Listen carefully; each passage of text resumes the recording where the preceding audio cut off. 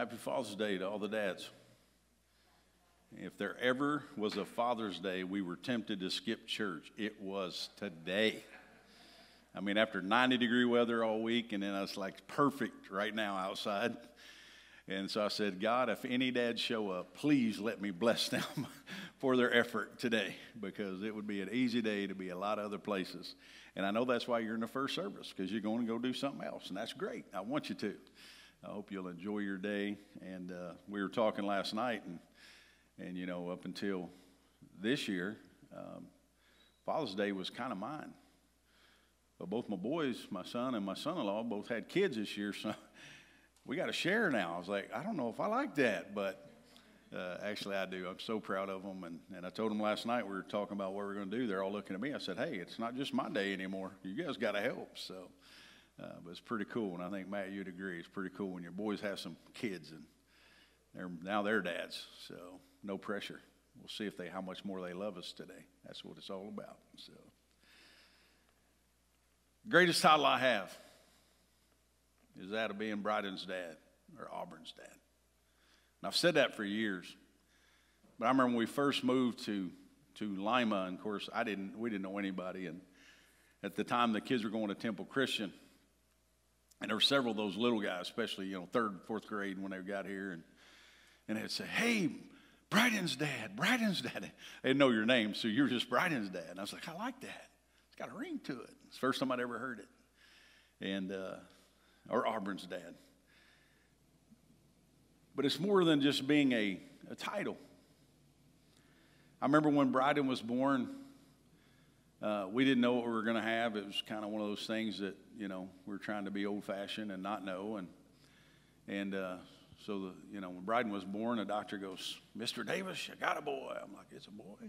Yep, it's a boy. I said, it's a boy? Because, again, I'm the last of the Davis lineage. Just it. It stops with me. If I don't have a boy, it's over. No pressure, son. You got a girl. You still got work to do.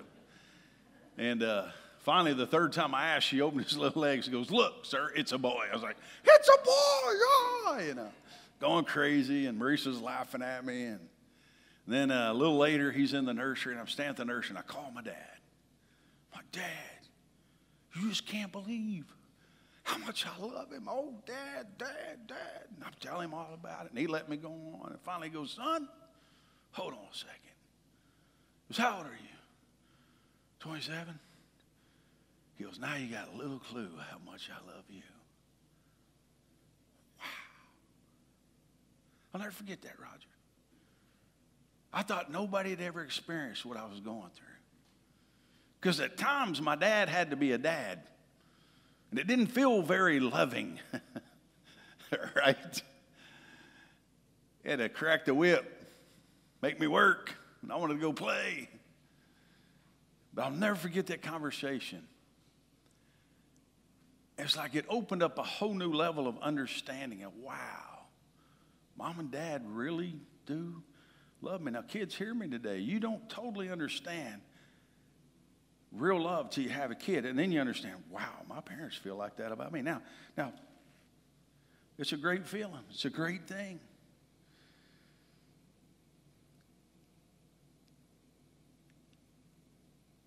But how many of you know that kids don't come with an instruction manual?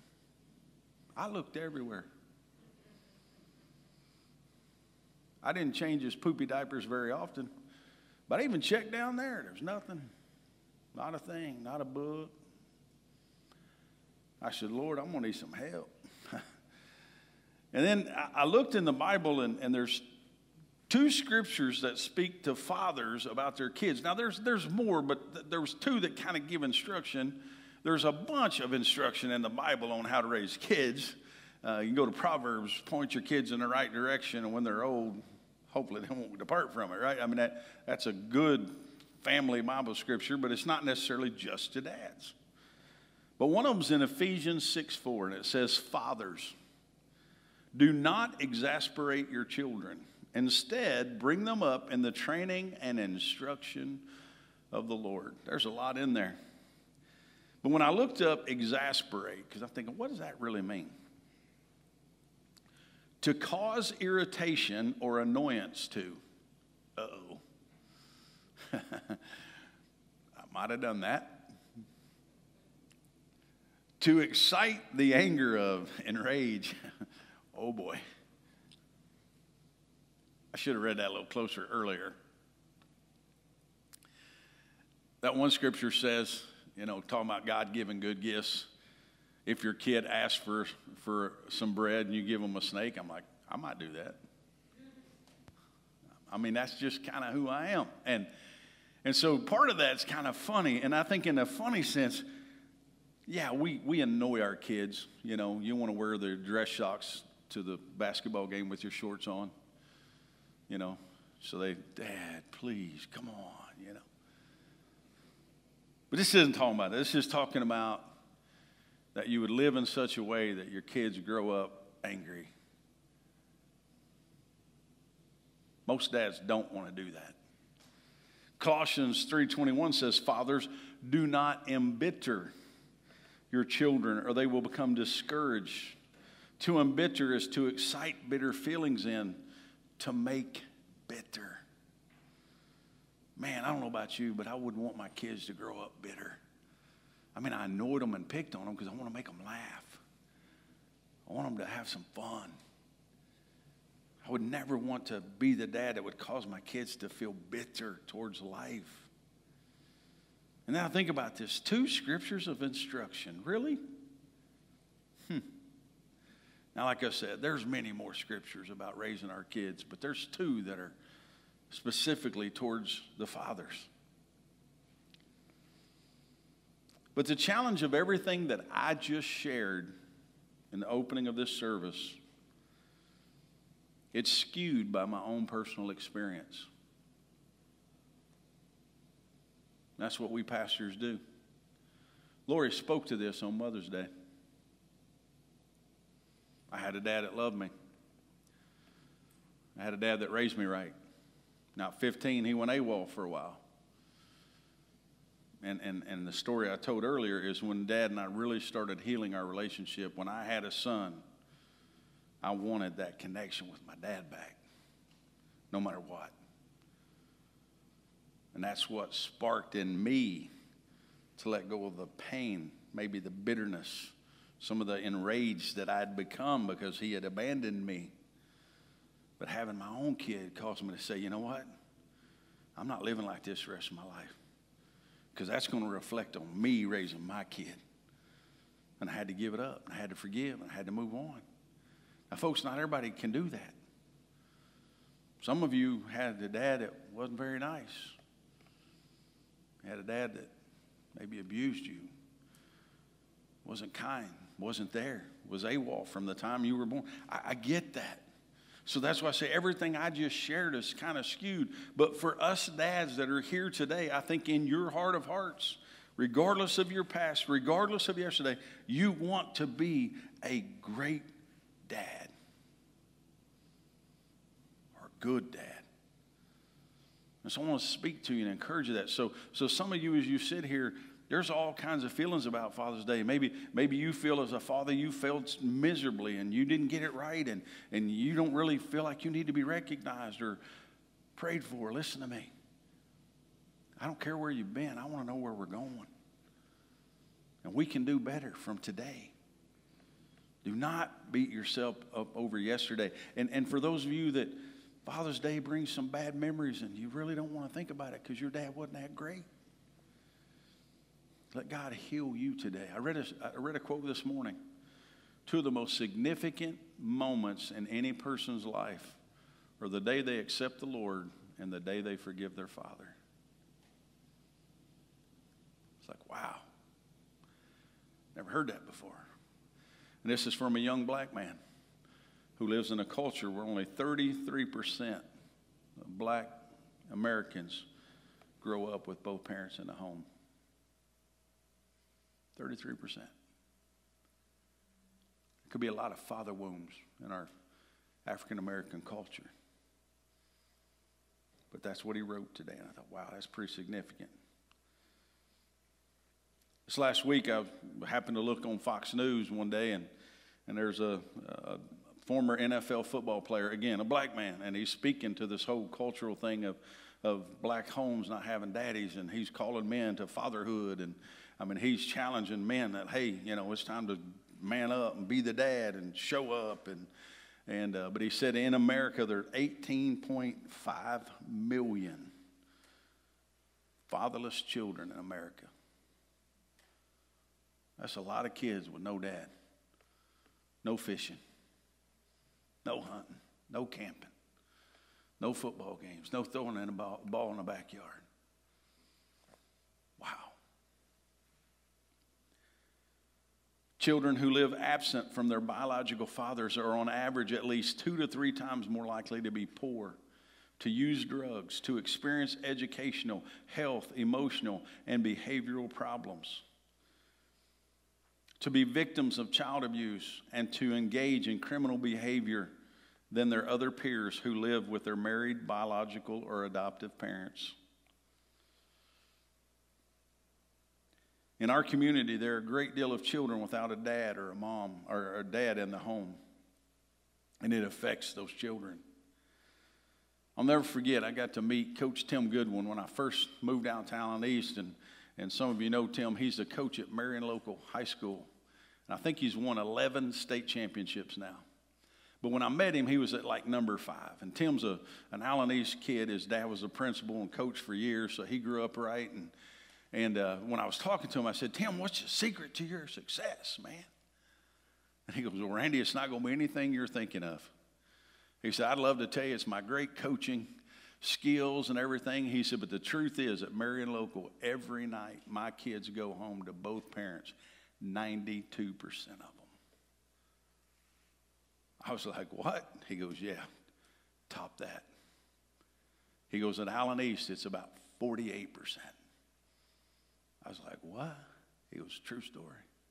He had the stats to back it up. And he goes, and if you don't think that makes a difference, when I call dad or mom and I say, hey, Johnny, skipped out of practice today. I need him to come run some laps.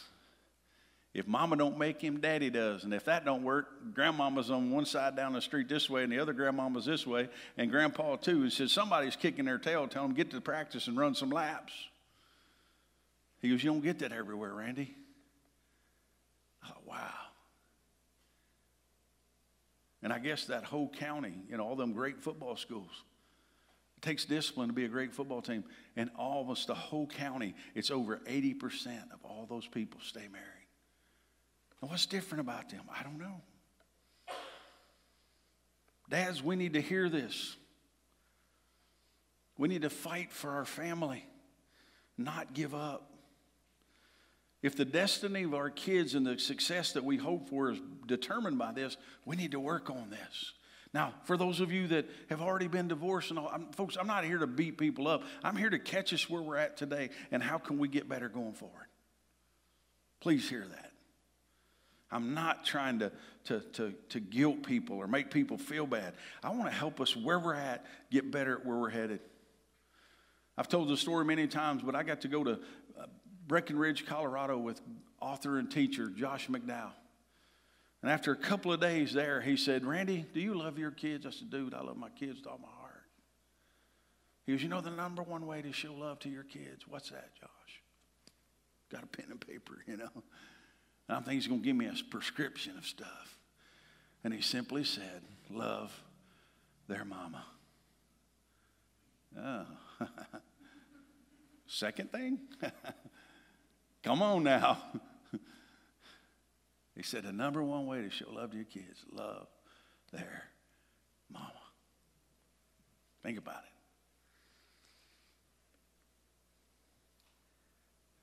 Some people say it's not right to stay married just for the kids. Really? Did you hear those stats? It's pretty serious. And folks, again, I'm not trying to beat those up that have been divorced. But I'll fight to my death to keep a struggling marriage together. Our kids need us to make it. They need us to figure it out. They need us to keep striving, not give up. Keep moving forward. Our title today is There's Many Ways to Be a Great Dad or a Good Dad. I actually said good, but it came out great on the flyer thing, so it's okay. Because I think some of us are scared we're never going to be a good dad, much less a great one. But either way, let's work on it. But see, some of us have the notion that to be a great dad or a good dad is to be independently wealthy, athletic, good-looking, able to buy your kids anything they need, want for success in their own lives. And they coach the Little League, and they win the championship. They coach midget football, and they win the championship. And they do all these cool things, and they drive the really cool cars, have the really nice house and the vacation house and the boat and the motorcycle and the side-by-sides and all those stuff we all love to have. And once you accumulate all that, your kids will be successful, and everything's going to be okay, and you're going to be a successful dad. That's a lie. I'll never forget, and my dad worked. If anybody taught me work ethic, it's my dad. He worked all the time. And he would always say, I'm working to get you some of that stuff you like. And I remember one time, and I don't remember how old I was, and Dad remembers it well, but I looked at him and said, Dad, I really don't care about stuff, but I'd really like to go fishing with you today.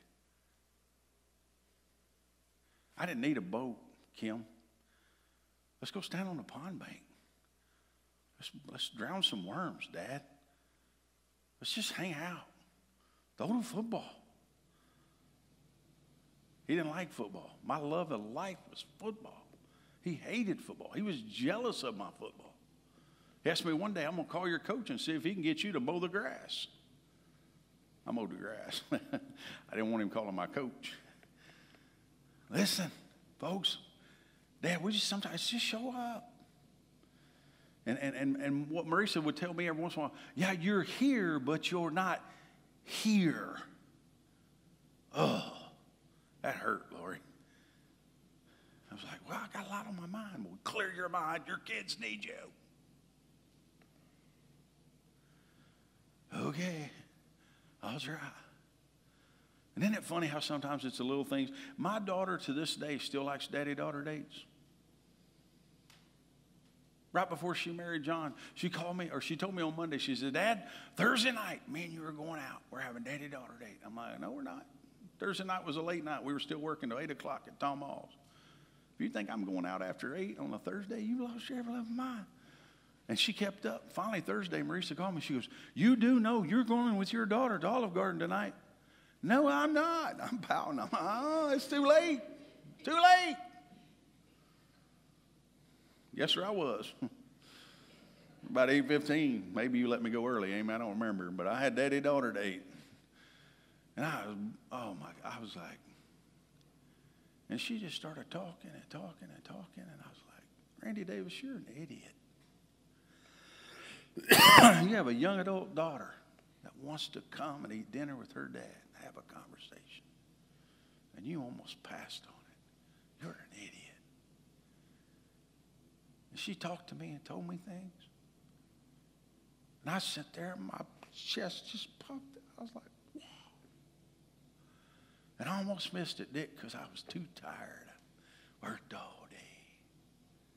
Listen, guys, find some extra energy. Take some Geritol, whatever you need, but we got to go. We got to do it. They even have that stuff anymore, I don't know, but. See, I don't believe you have to be the Little League coach to be a great dad, but you better be at the ball game and have some ice cream after. You don't have to be the coach. And sometimes you just can't be at a game. Find a way to make sure they know you want to be. Love them enough to teach them a work ethic and how to provide for themselves someday. Or they'll live off of you the rest of their life. It's a true story. A great dad spends time with his kids. He involves them in his life and his projects. I'll never forget when my dad told me this. He said, son, if you'll let them help you when they're little, they might want to help you when they're big. And there were days, you know good and well, Eric, you can do it a lot faster if they're not hands all in it. But by golly, someday you're going to need their hands in it. They're going to look at you like, never let me help me forward. Why you need me now? True story. So involve them now. Life for a Christian is serving others, nothing more, nothing less. Of all the things we should teach our kids, let's teach our kids to serve others. Some kids, the only time they'll serve somebody else is, how much am I getting paid? That's a sorry way to live life, man. The best serving you ever do is when you ain't getting nothing for it but the joy of helping somebody. Teach your kids how to do that. I used to pray it every day. God, let them love you and serve you and your people every day of their life. I still pray it over them when they're grown. But I pray that we teach our kids to serve others. I got a list of 10 ways to be a good dad. Number 1, love your wife. I explained that earlier. It's pretty self-explanatory. But kids get great security when they know mom and dad's in love. No greater security to give your kids. Spend time with your kids. Again, self-explanatory, guys. If you want to be a good dad, a great dad, spend time with them. Drop what you're doing some days and say, you know what? Yeah, the grass is high, but my kids need me to play in that grass with them. Let's go play. And I think some of us as grandparents, it's like a do-over button. You're smiling. It's true, ain't it? Like, I can do things now because nothing else matters. I've gotten to the point in life, if Lansing needs Grandpa, Grandpa's showing up. And it won't be long, them other two start asking for stuff. I got a hand on the wallet, but they got their fingers in it. I guarantee it. There's nothing better. They're those smiles, and you notice so much more than your own kids. I think when you have your own kids, you're just trying to stay awake. You know, it's so tired. Grandparents are like, dude, who needs sleep? I'm good. Sometimes it's not always spending time with your kids, but just try to call them, check on them. Say, hey, how you doing? I miss you. I love you. Find those small pockets of time. It don't have to be a huge vacation, just some time together. Thirdly, please be a role model. It's impossible to underestimate the power Dad has over his kids and being a role model. I remember one time Mama said to me, well, Dad, you did that. Crud. I should have been so transparent at church. Yeah, sis, I did, and I paid a great price. How much you willing to pay? But Dad, I said, I'm just telling you, you don't make bad choices, you're going to reap some harvest. Yours may be worse than mine. Well, you said you never got caught. Oh, I got caught.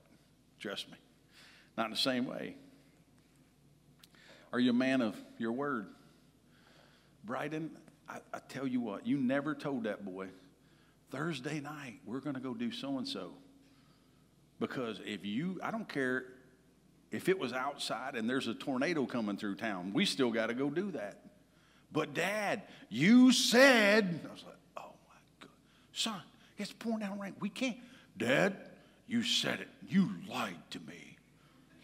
Oh. I know y'all can't see him being belligerent like that, but he was. Oh my goodness. I can't wait till he makes a promise to Isla and she goes, but Dad, you said. Brutal. I'd find every adjective before maybe that I could come up with. If it's not terrible weather and everything works out okay, we might go Friday. Dad, you said we might go. It's perfect weather. What's your excuse? Oh, my goodness. He was terrible at that. Understand your children. That's hard. Man, they're in high school. They change every day. Holy smokes. Like, well, I thought you... Why? That's why we got to stay in tune with them every day. Because they're like this. Or like this. You got to stay on the train with them. It's a rough ride. But you want to know who they're hanging out with. You need to hear what they're saying without saying it. That's hard. But guys, we got to figure out what our children need most from us and work on it real hard. See, one may need encouragement. The other responds better with affection. But with that crucial understanding, we can make a big difference in the lives of our kids. And I know a lot of dads that maybe don't show affection, especially to their daughters. But I'm going to tell you right now, if you don't, some ugly guy will. Hello. Just saying. Show affection. That's number 5. Children long for a secure place in this crazy, fast-paced world we live in. They find it most often in the warm embrace of a parent. And guys, don't let mom get all the credit for loving on them. Get your fair share. As children grow, so does their need for acceptance and sense of belonging. And I heard a principal say in Frankfort, Kentucky, parents need not to believe the junior high lie. And I said, what in the world is the junior high lie? He said, the lie is that when they get in junior high, they're too cool for hugs and kisses when you drop them off for school. He said, my daughter's a senior, and I hug and kiss her every day. And I embarrass the snot out of her.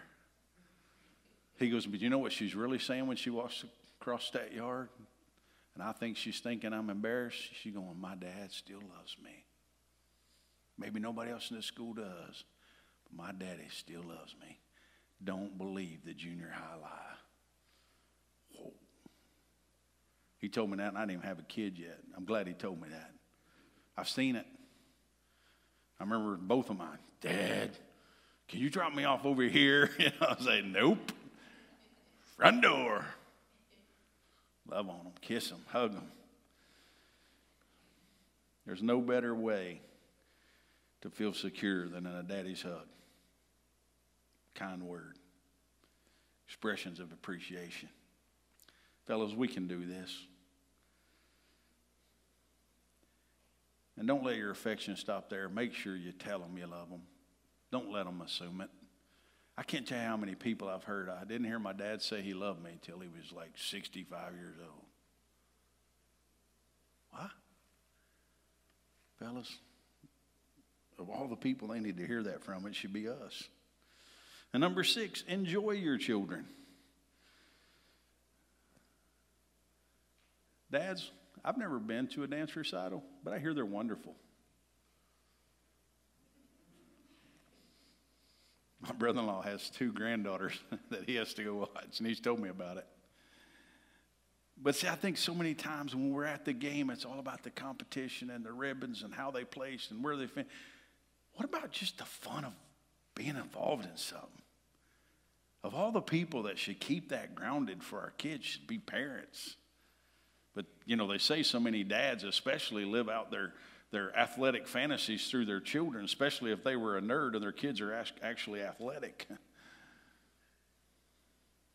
Man, I think the best part of playing sports is being on a team, learning to work together, having some fun. I mean, if I wanted my kids to be on a successful team, I might not have moved them out to Allen East. I'm just saying.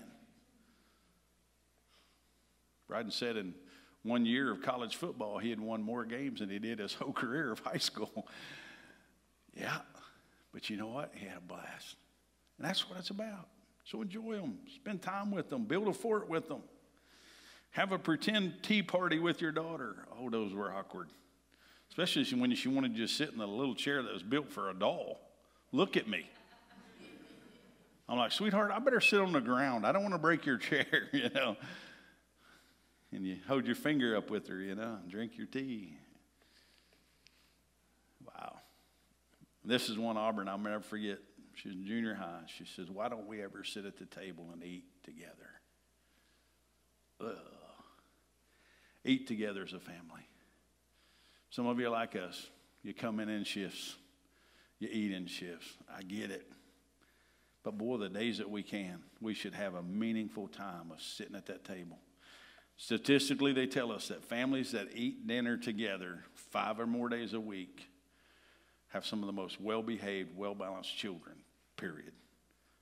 And it's because we sit together, we eat together, we talk together. We find out more about our kids. But I know it's hard. It's crazy work. Again, she would get on to us. We never eat at the table. I like the TV. I like the TV tray. This is where I sit. This is what I like. What they needed, Dad turned the TV off. Enough of that. Number 8, discipline with a gentle spirit.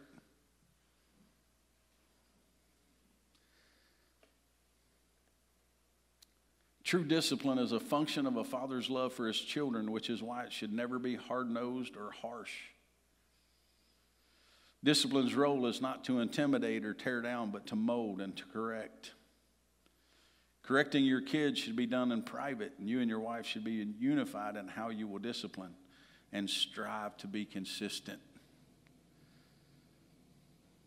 Don't base your discipline on the bad day that you've had, and that's hard. And some of us only know how to be disciplined or to discipline the way we were disciplined, and maybe we weren't taught well. We got to get better. Number 9, this is not last by any means, but pray and worship together. Families that have a healthy prayer life and take worshiping God seriously help children to understand that there's an ultimate authority in their lives, an authority who provides moral absolutes for them to live by. Every child needs to know that there is right and there is wrong, there's good and there is evil. Living under the authority of God will give them that knowledge. And last but not least, realize you're a father forever. Someday every father must let go of the youthful activities that bond him with his children. But a good father realizes that as he allows his children their freedom to direct their own lives, he doesn't abandon them at a dorm room, a wedding altar, or at the door of their first job. He continues to encourage, coach, and convey his wisdom to his children forever. I remember I was at a FCA coaches conference, and I was hosting it, and they brought in a speaker from a big church up in Michigan, and he was talking about a buddy of his.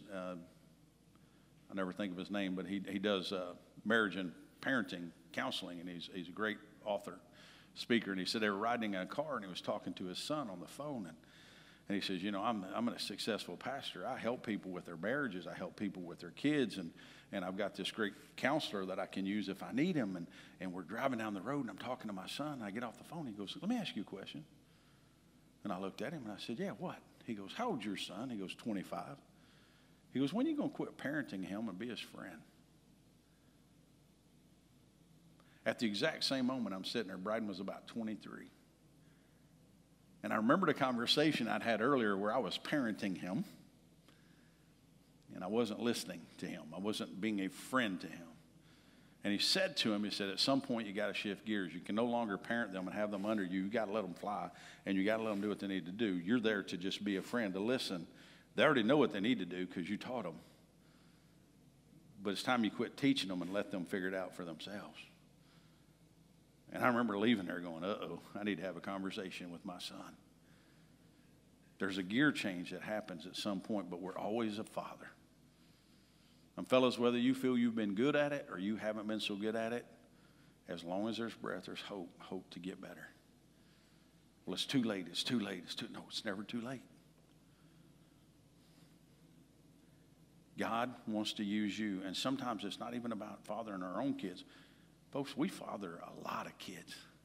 We mentor a lot of kids. We have influence over several people we don't even realize. I was at a wedding last night, and a gentleman walked up to me, and I've done both of his daughter's weddings. He has a son that's not married yet.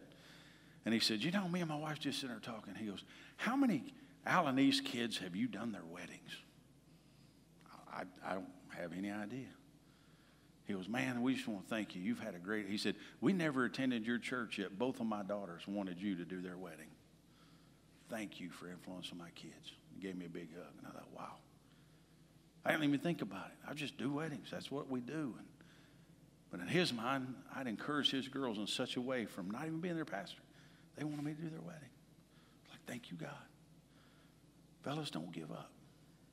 You have a chance to get better.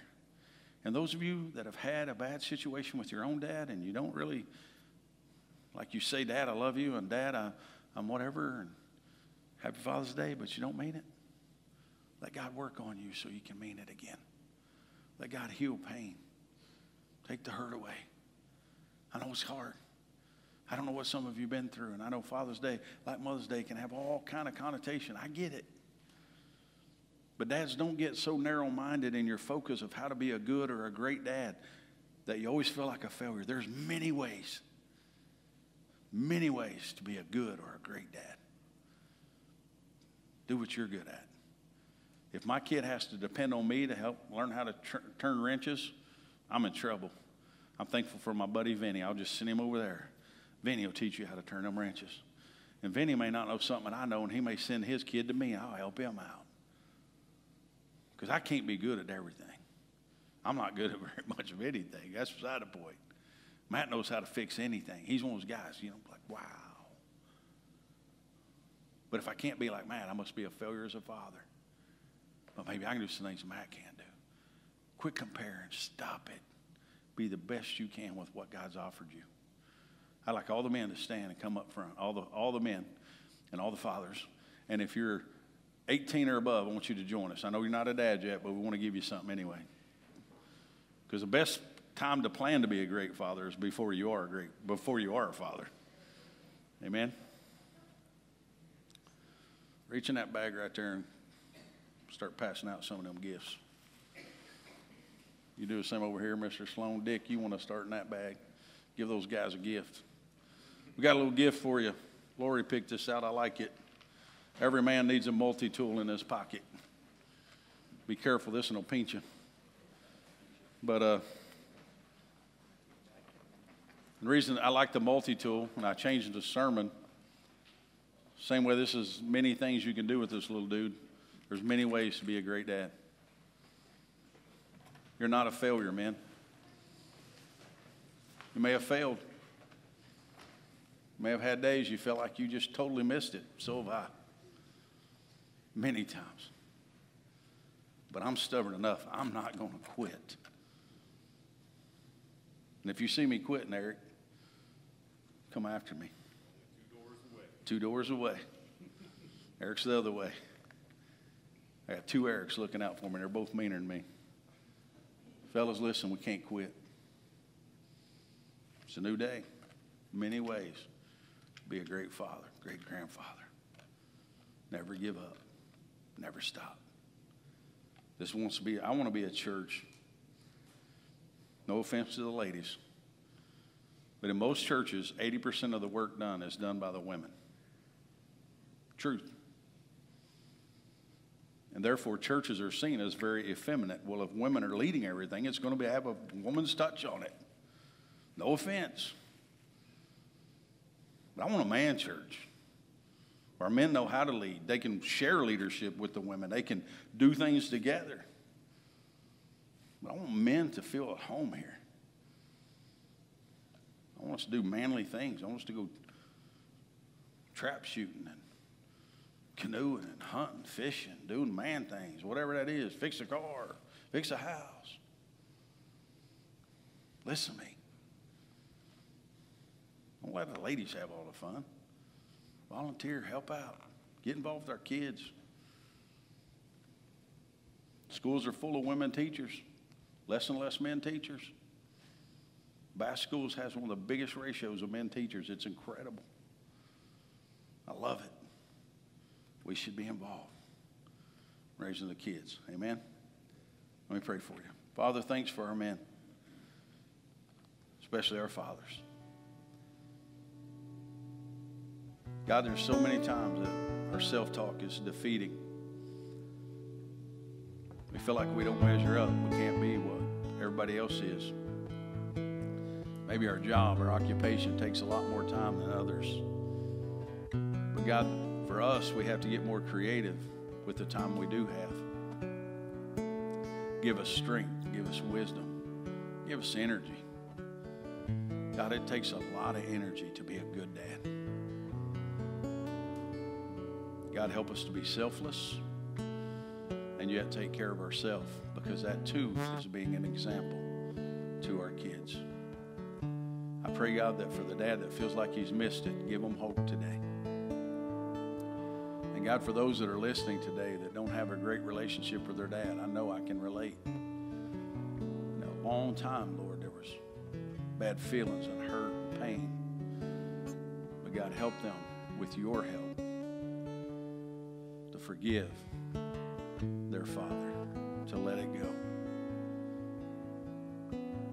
I pray a blessing over this day. I pray that you'll keep us all safe, but you'll let us have a great day. In enjoying the weather that you've blessed us with. And bring us back at the point of time. In Jesus' name, amen. Amen. God bless you. Make it a great day. Have some fun. And we'll see you next Sunday. And if your dad's up here, love on him. Give him a hug. He needs it.